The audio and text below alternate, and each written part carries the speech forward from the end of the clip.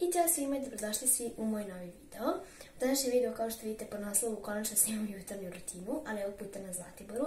Došli smo pre 2 dana na Zlatiboru i onda sam odlučila da vam tamo ni snimam jutarnju rutinu, pošto mi je dosta vas tražilo, a ja se nikako nisam setila, pa se eto nadam da ćete uživati.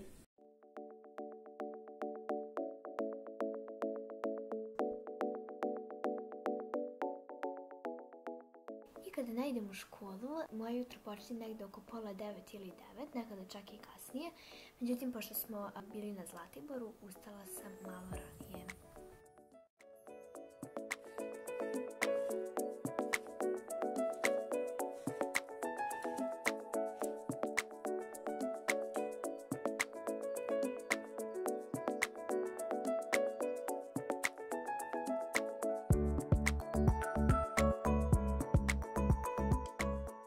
Kada ustanem, odmah idem da izaberem šta ću da nosim, a zatim kasnije sredim krevet.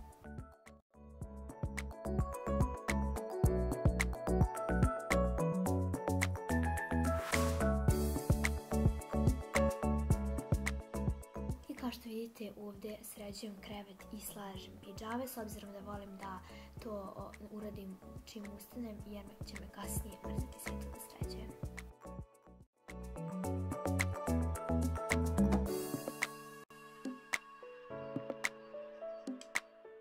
Kada sredim krevet, odlazim do kupatila i obavljam svoju jutarnju higijenu. Ona započinje sa češljem, koristim ovu četku koja je stvarno odlična jer mi baš lepo raščešlja kosu.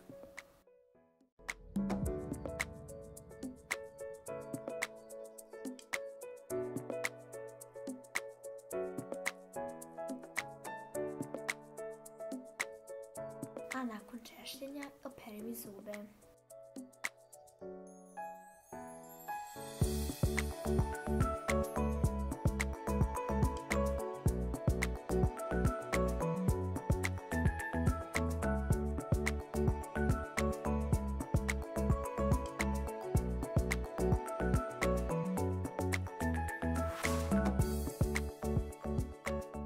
Sada slijedi umivanje. Inače, od skoro sam počela da koristim za brisanje lica papirne maramice ili ubrse. Ne koristim peškire, s obzirom da sam negdje pročitala da je to dosta onako, da kažem, bolje i stvarno meni je dosta pomoglo, s obzirom da imam manju lice. A zatim mažem kremu za lice, trenutno koristim puzzle kolekciju.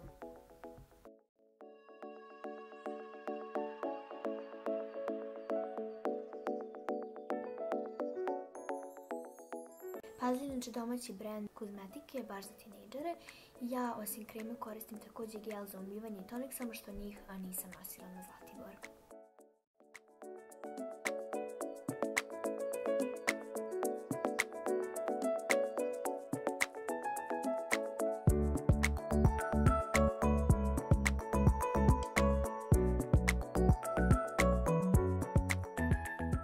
I zatim za doručak spremam moju omiljenu osanu kašu.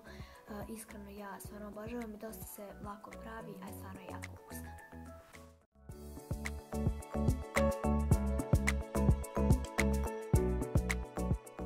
I posle doručka uvijek uzem telefon kako bih pogledala društvene mreže.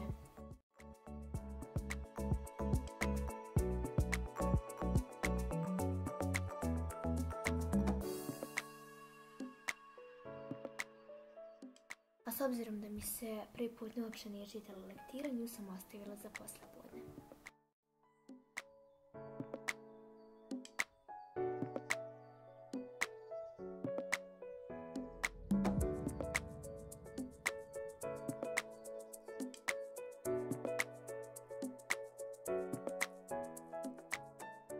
I pošto sam ipak odlučila da ću kasnije čitati lektiru, sipala sam sok i gledala nešto na TV-u. A kako sam provela ostatak ovog dana, pogledajte u mom vlogu.